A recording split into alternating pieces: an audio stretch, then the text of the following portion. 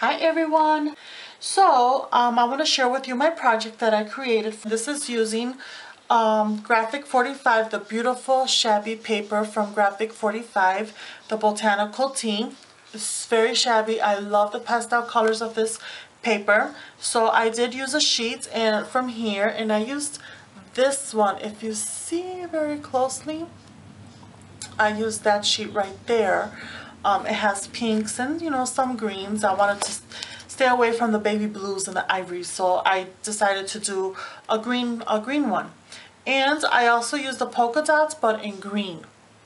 And this is the 6x6 patterns and solids. And also I used the sticker sheet from the collection, and I use these little round sheets, round stickers instead. So alright, let me begin. Let me go ahead and put this to the side. And because I wanted to keep it with the tea theme, and the paper is called Botanical Tea, so I thought it was perfect for this project. And I just love it. I love how it came out. So here's my project. And this is a wooden plaque that I purchased at Michael's, and I actually got this a couple of years ago when it was on clearance. So and what I did is I covered it with the paper. You see it right here. And then I used a 6x6 paper for the top and for the little spout and the handle. And then what I did is I covered it front and back. And then on the sides, I used this Hobby Lobby trim in mint green. And I just went all the way around the teapot. Then before I embellished it, I did some stenciling with modeling paste. So here you see some stenciling right there, and you see some stenciling right here. And the stencil that I used, if you don't know, because there's so many different bubble stencils, but this one I actually used from Tim Holtz. And it's called, not sure what it's called, doesn't say, but it looks like this. So I used this one right here.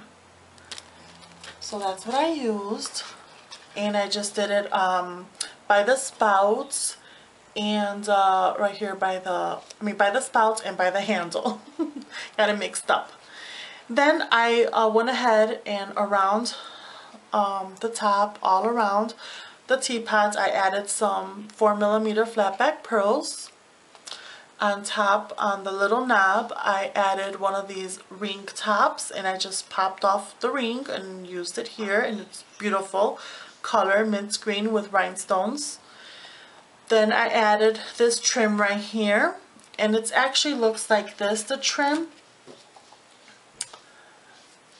And I just cut it, and I just put some here, and I put some here on the bottom, and I spritzed it using my key lime from Tattered Angels Glimmer Mist, and that's what I used to get this nice green color. Here, this is a frame from Michael's, and what I did, I printed this beautiful vintage little girl drinking tea or preparing tea image from Google. I just Googled vintage tea images, and she came up very pretty. So I printed her out. I added some 6mm pink flat back pearls, and then here I just put tea, and I used a little Fiskars banner punch. It's kind of scalloped. Then I used my 1/2 inch circle punch, and then I added the little letter stickers on top, and they're both they're actually popped up using pop dots. So then I added a little bow from Joann's and a little nail art piece on both sides. Really cute. And here is a flower that I picked up from Hobby Lobby. This was actually gifted to me by Anna, A72, and it comes with a little piece of bling in the center. Really cute. And here are some adorable little gardenias flowers, so I added 3 of them on the top corner. Then here's some bling coming out from the frame. I made it appear as if there was steam coming out, so I added it right there. Really pretty. Love it. I love this cluster of flowers that I added here. This is a spray that I received from Michelle Randolph. She's Michelle Randolph here on YouTube as well. Hi Michelle, thank you. And I used that there. Here's an applique that was one piece and I cut it apart. So I added the flower here and the leaves right here. And I got that from Hilda Lowe here on YouTube. Hi Hilda, thank you.